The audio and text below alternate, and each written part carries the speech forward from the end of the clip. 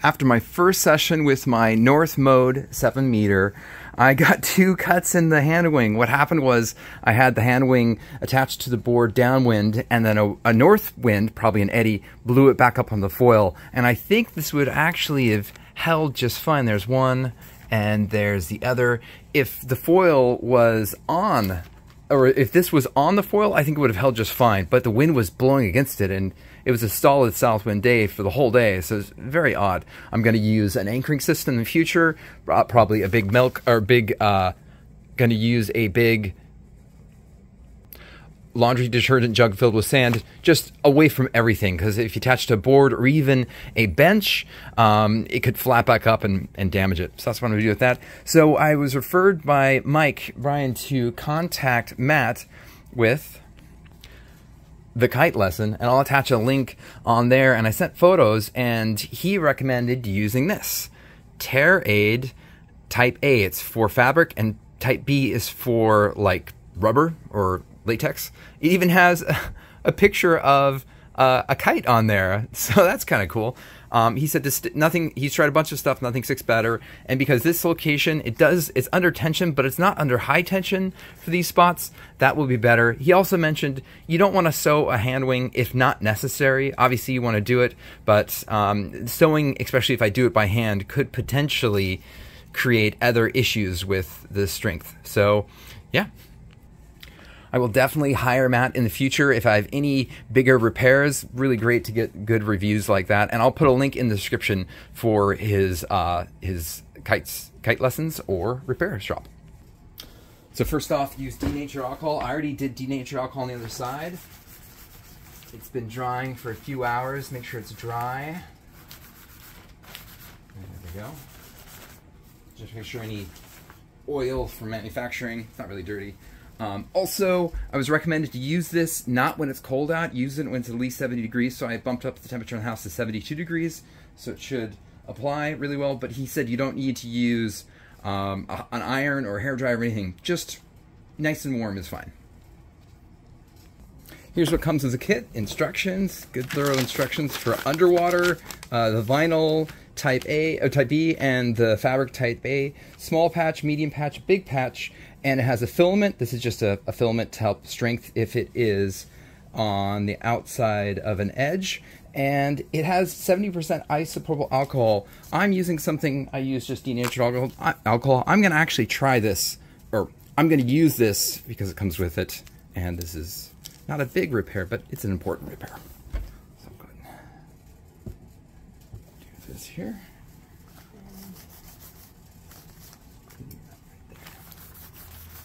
I'll do the other side.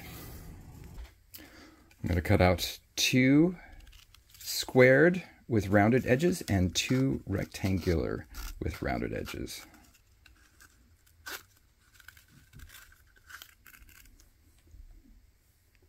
I got my 4 patches. Good thing they're clear because they're not exactly cut, but it should be fine and not very noticeable because the other side is probably not visible from the other side.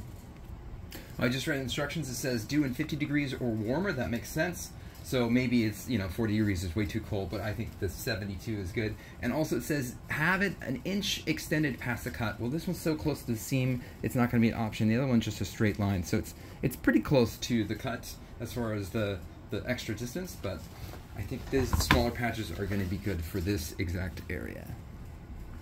All right. And it says tear back half carefully first.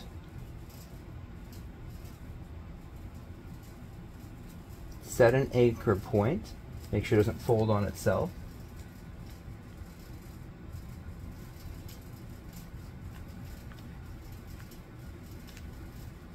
And it says take care to avoid air bubbles.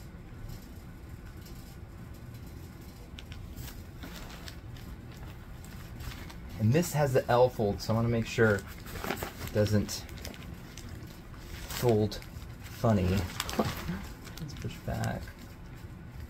Okay. Okay, pretty good.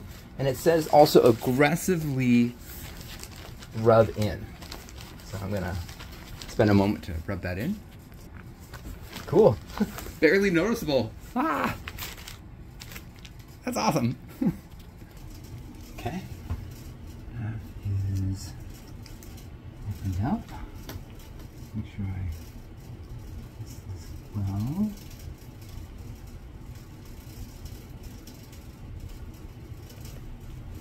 And push from this side and fan out. Again, I'll rub it for a moment. Okay, that has been rubbed in nicely. It took some time to find it, so you can see it zoomed in. With the other area patched, but I'll show it probably more now. But let's carefully remove half.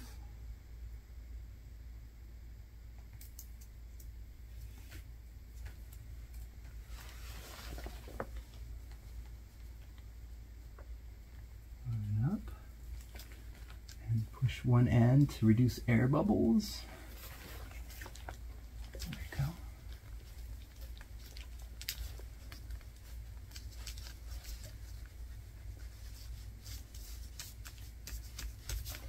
Again, for a moment. Nice, that's all done. Okay, have the area all flat.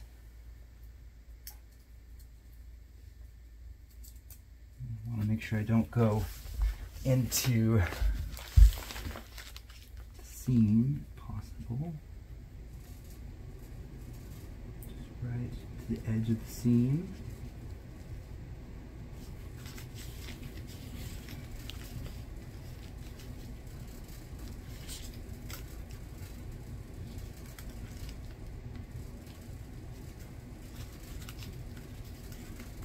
Go.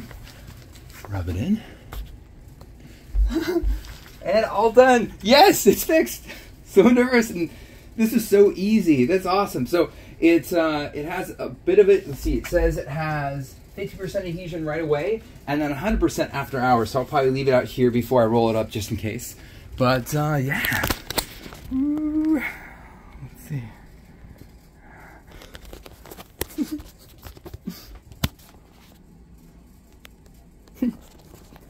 Happy dance. Woo! Got it fixed, ready for the water. Yeah!